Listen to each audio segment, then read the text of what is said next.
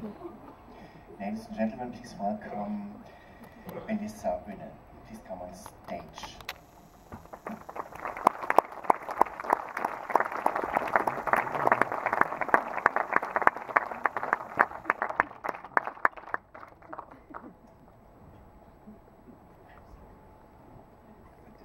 Good evening.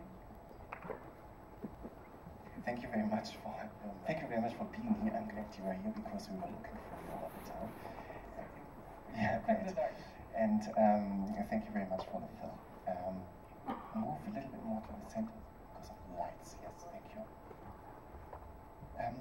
As you all know, you are invited to ask questions. If you have questions, give us a sign and then you get a microphone. I would like to start. I thought I would ask a question regarding the chronology of what we just saw, because there is this interesting opening sequence of your film. It is at the same time the ending of the film, and it seems as if metaphorically the sea has a very special meaning to you. Can you explain a little bit? Basically, it's two questions about the meaning of the sea for your film, and as well, why did you choose to start the film with the ending?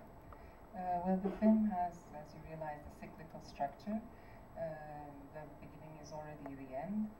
In a way, it creates a closed system that in time we're going around, and although what will happen is unpredictable, there is something also predictable about it.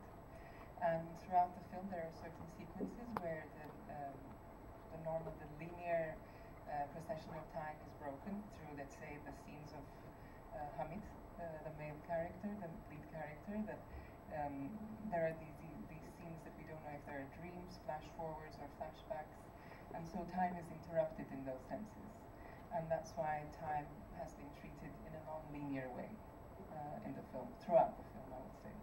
And as for the sea, it's true that it has a very special meaning, and the starting point of the film was the sea.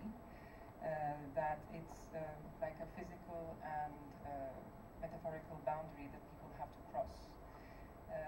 That geographically it has been a boundary for centuries, that we don't, at the beginning we didn't know what there was beyond, that we couldn't cross it. And that's why it's the sea, it's a border, a threshold. Interestingly, you just said that the time levels seem to overlap, kind of. Also the characters, we don't know anything about the past of these characters. Can you explain a little bit more about why you chose to just show the characters in the time being? In this film I was majorly interested in the situation, in the situation that the characters find themselves in.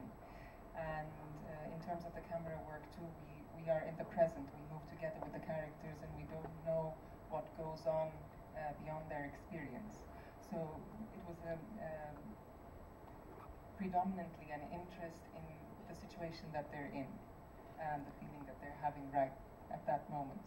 And because there is a lack of past and history, we tried to build a tension and connection between characters. Other questions? Otherwise, I would go on. Can you give us some more explanation why you, concerning the main characters, Hamid and Denise? Denise seems to be mobile in a way, and she's able to move, whereas Hamid is being stuck somehow. It seems to be circling around this kind of notion of mobility. Can you elaborate a little bit on that concept? We wanted to come up, during the script writing process, we wanted to come up with these characters that had different levels of mobility. And Denise, the foreign botanist, she seems to be the one with mobility, with physical mobility. Yet, perhaps because of her age or the situation that she's in, she's not mobile. Psychologically. So that was that kind of contradiction. Whereas the other characters, Hamid seems like he can move freely within a country that he, in quotation marks, belongs belongs to, that he has a citizenship, but he cannot move beyond it. And as for the refugees, yes, it is quite blatantly, openly an issue of mobility. And the same holds for the character of Mehmet, Hamid's apprentice, that they are kind of stuck.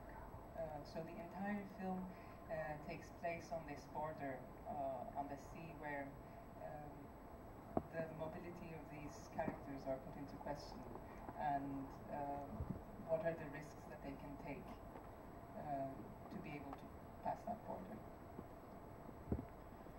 Regarding the characters who are refugees, how did you carry out, or how did you approach the whole theme research-wise?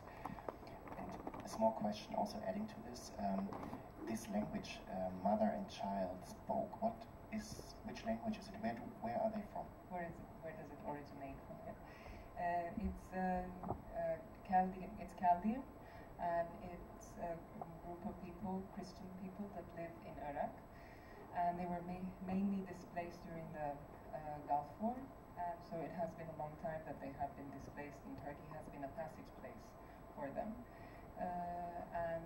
Why did we choose them? It was because we didn't want the movement of refugees only to be depicted by a Muslim community, because there are Christian communities in the Middle East as well.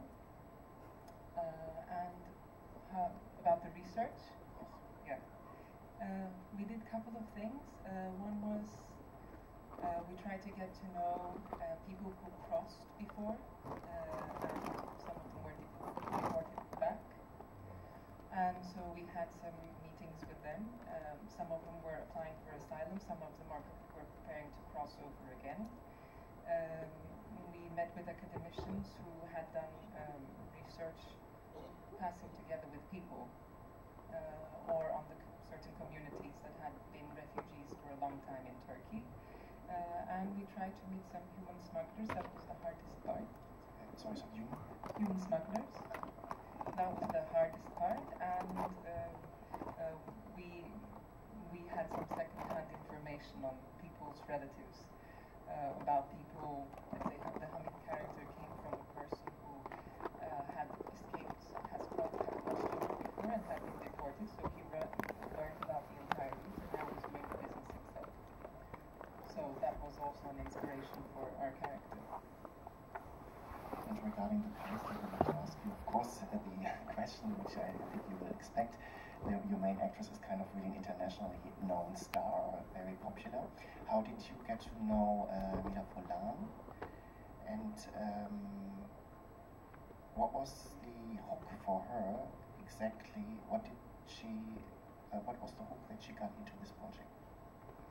Well, our casting director introduced her to me. I, of course, knew her work from her youth, from Emir Kusturica, then from Danis Tanabic, and a compilation of short films that she did in Turkey. And what was the hook? The hook was that she had a similar past in ex-Yugoslavia. Living in Croatia, she had to leave the country because of the war and seek asylum and a new life in America. So with this theme of displacement, she felt an empathy towards it, and so that was what brought us together. Are there questions? There's one question over there. You get a microphone. Just 1 second, please.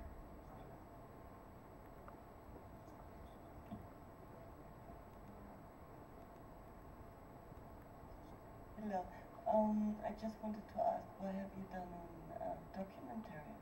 Because what you are explaining now is much more clear and maybe also interesting, but in the film I couldn't get this, all these stories. Sorry. Why didn't I do it as a documentary? Yeah, I mean, all these stories you're talking about are quite interesting, but in the film it's just standing. Yeah, it's the background. background. It's not explaining. It's quite difficult. I think it's about intention. My previous work had been a documentary,